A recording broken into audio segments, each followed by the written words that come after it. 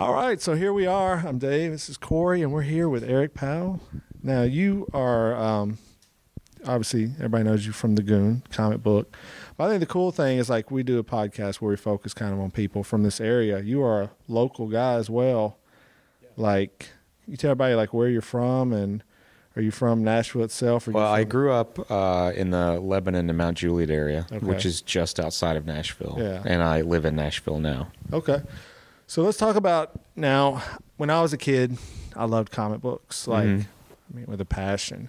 But I realized in maybe the third or fourth grade, I could not draw very well or cut very well. So I realized I was kind of out of luck.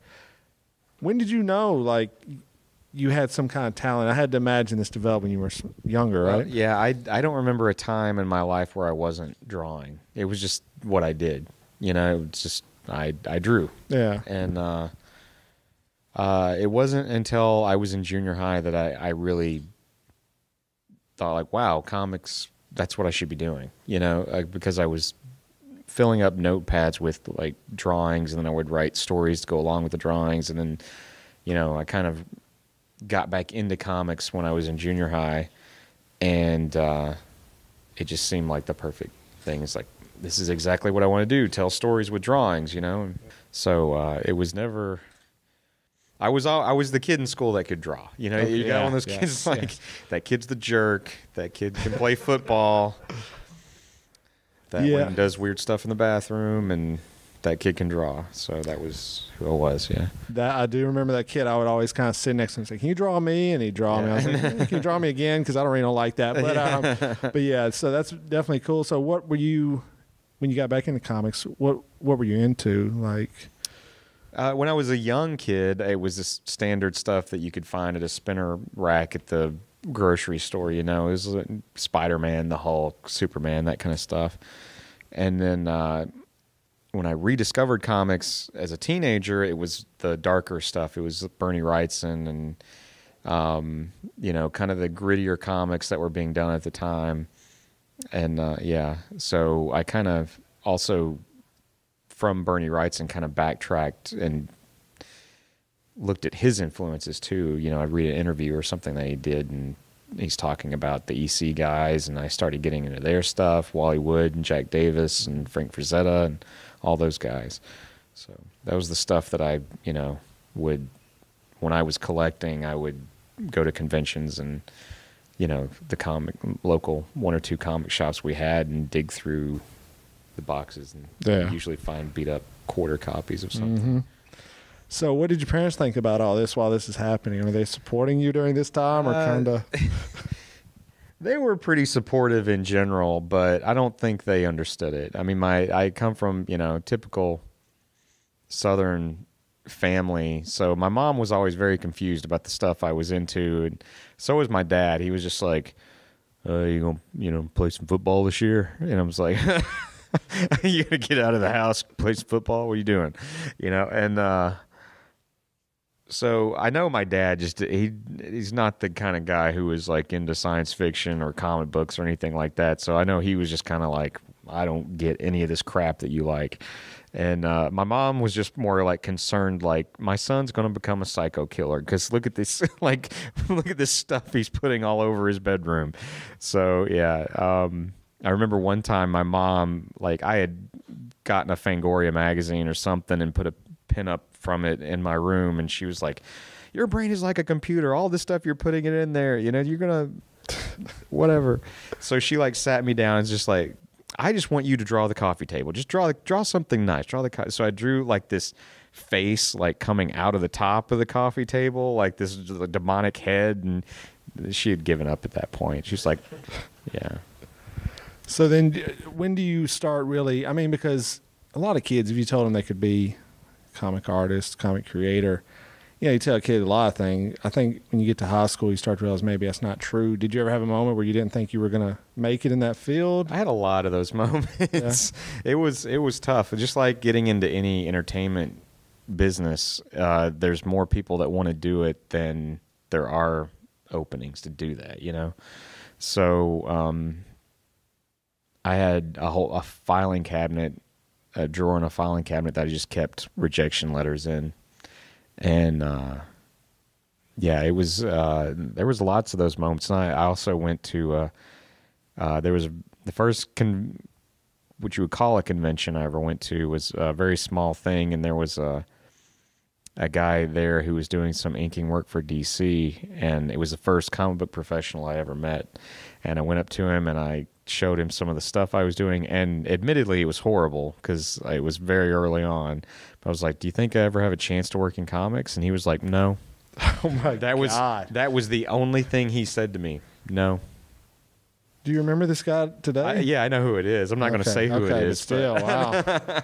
You should have sent him like your first thing in the mail. Like, that's wild. Like, I mean, so I guess now definitely when you interact with fans, I'm sure that plays in the back of your mind. Like, well, I mean, I try to be polite to everyone who comes up to the table because, I mean, I'm the type of person that doesn't forget. It's like, you made my house payment for me. You know, if they're not buying the books, then I'm not paying my bills. You know, and so I always try to be very polite to everyone, but sometimes you get pushy people, and you know, sometimes there's got to be, you know, in every crowd of 1,000 awesomely nice people, there's got to be that one jerk, you know, and you'll run into them anywhere. So, yeah. But I try to keep in mind that, you know, these are the people who are supporting me. So exactly. Now let's talk about the Goon a little bit, because this is a very unique character, especially if you see, and if people have seen him, or you can go Google search him right now, but very uniquely designed superhero where he's got, you know, the hat, the old school hat, looks like an old school kind of guy. Is there anyone that was inspiration for that character, or was that something you just worked in over time? No, the build of him was definitely influenced by cartoons. Just the kind of like knuckle dragger, kind of like short legs, long arms, kind of like if you look at like Bugs Bunny cartoons, and there's always some monster or some guy, and they're trying to depict as, you know, a thug or a brute or something, that was the long torso, short legs, long arms. And so that was really the idea of it, you know, the kind of like look of him. And then, you know, I wanted to do something that was kind of like crime noir and everything, so his look just kind of evolved from that. And yeah, but there wasn't a specific like thing that was like, you know, influence an actor from a movie or anything like that. Yeah, so just kind of your own creation. Yeah. So I mean, I haven't read everything of the Goon. Now, you know, there's some characters that cross over, Batman versus the Predator or anything like that. Has there been any big crossover things like that you've been approached to do at this point? There have been a couple of times when it's like, let's do a crossover or something. I think we've done 3. We'd had a Hellboy crossover, and we did a crossover with the Cartoon Network show Metalocalypse. It was Death Clock versus the Goon. And then there was a crossover I didn't work on. I just did a cover. It was more of like a Goon appeared in that book, but there was a Goon Criminal Macabre, which is another book from Dark Horse. And those have been the only ones, I think. Still Hellboy, that's pretty awesome. Yeah. I mean, and were you drawing Hellboy in that issue, or was that another artist drawing the Goon? Well, it had a little bookend segment that was drawn by Mignola. Okay. So he did the beginning and the end of the book, and I did the middle. Wow. So what? I mean, were you a fan? Oh yeah, I'm a big fan of his. So what was that like? Like, I mean, it must have been pretty awesome. Yeah. It was issue 7, so it was pretty early on at Dark Horse. So yeah, it was great. There was a lot of cool stuff happening in that time that was just like, wow, this is awesome. Yeah. You know, Randy Bowen. I was a big fan of Randy Bowen, who has a statue company, Bowen Designs. Okay, yeah. They do a lot of Marvel stuff, and he ended up doing a statue. So that was really cool. And then we were doing this crossover and stuff and everything. So it just seemed like I was finally getting there, you know, like all this cool stuff was happening all at once. So is there going to be, I mean, idealistically or even realistically, going to be a movie of the Goon ever? I mean, have you been approached about that? Have you ever thought about that? Yeah, actually, we it got optioned about 5 years ago now by David Fincher and an animation company called Blur. And we've been working on that for a while now. Blur has done a bunch of test stuff, and it looks amazing. And we've we showed some stuff off at San Diego Comic-Con a couple years ago, and it got a great reaction. So the fans were all aware of it and where we were doing this. But when Fincher and Blur and Dark Horse Entertainment went around to shop it and try to get a studio behind it, they were like, "Wow, that looks amazing, but we don't know what to do with this." You know, it's like it's a PG-13 animated thing, so it's not aimed towards kids. So no one's really done anything, you know, specifically like the Goon like that. I mean, the closest thing, and this is how Hollywood works, they'll try to compare it to something and see how that thing did. So they're going like, well, the only thing that's come out that's been animated and not a G-rated thing has been Beowulf. And that didn't do so well. So you're comparing the Goon to Beowulf, but it's two completely different things.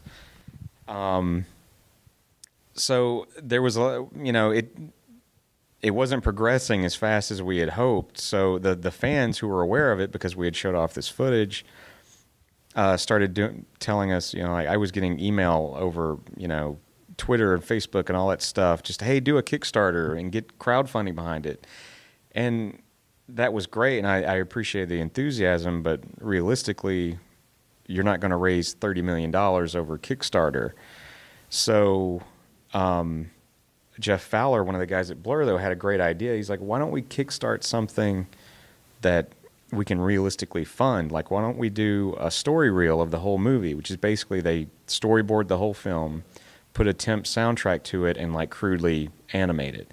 So that way you're not asking some executive to read a script. You just give them a DVD and go, here's what our movie's going to be, but it's going to look way better and have an awesome soundtrack and everything to it.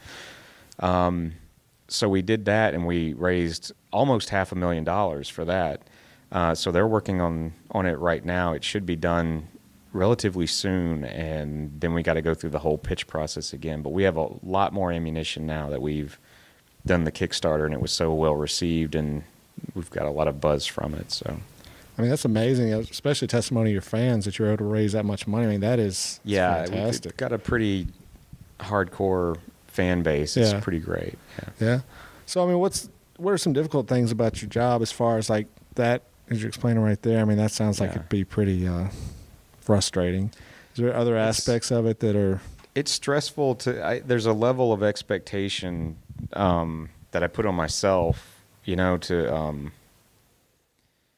I write it and draw it, so it's a lot of pressure, you know. It's like trying to maintain, and you want to do something good, and I'm a pretty fast artist, but when it comes to the writing, I kind of have to bang my head against the wall a little bit, because if you don't have the idea, or the idea you have just isn't there yet, you have to wait for it to happen. You can't, you know, you can work on it as much as you can, but it comes to a point where you're just searching for that one bit to make the whole thing click, and you gotta find it.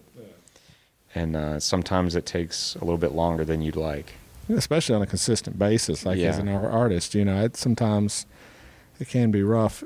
When you think of the Goon and you think of a movie, if it was going to be live action movie, is there any actor that just stands out? Have you ever thought about that? Well, we've got